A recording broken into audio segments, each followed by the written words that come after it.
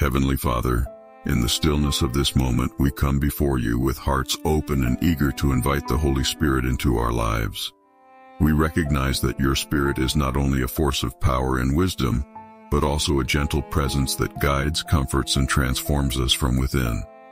As we bow our heads in reverence, we seek to experience the profound impact of your Spirit in every facet of our existence.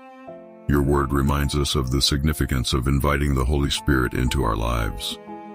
In the Gospel of Luke, Jesus reassured his disciples, "If you then, who are evil, know how to give good gifts to your children, how much more will the Heavenly Father give the Holy Spirit to those who ask him?"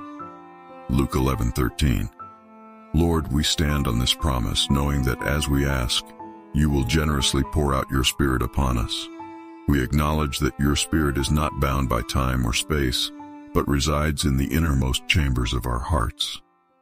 Your Apostle Paul emphasized the transformative power of the Holy Spirit, stating, "And we all, with unveiled face, beholding the glory of the Lord, are being transformed into the same image from one degree of glory to another.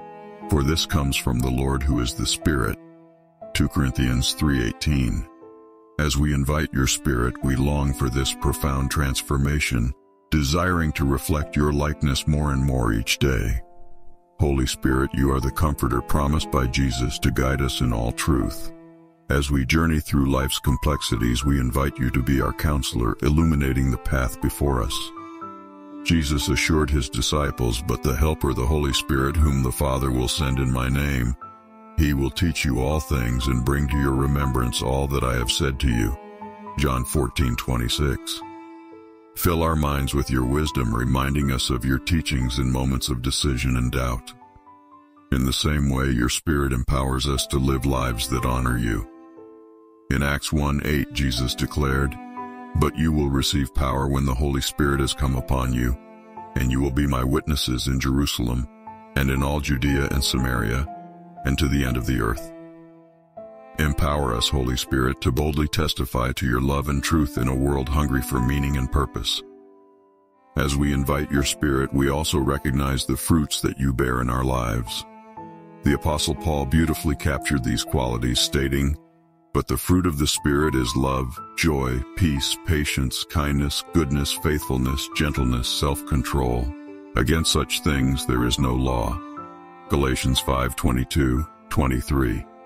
We open our hearts to these transformative fruits, longing to manifest them in our relationships, actions, and attitudes. Lord, as we conclude this prayer, we offer ourselves as vessels for your Spirit to dwell within. In the words of your servant David, "Create in me a clean heart, O God, and renew a right spirit within me." Psalm 51:10. May our hearts be a welcoming abode for your Spirit, a dwelling place where your love and presence are felt by all who encounter us. In the name of the Father, the Son, and the Holy Spirit, we humbly pray. Amen.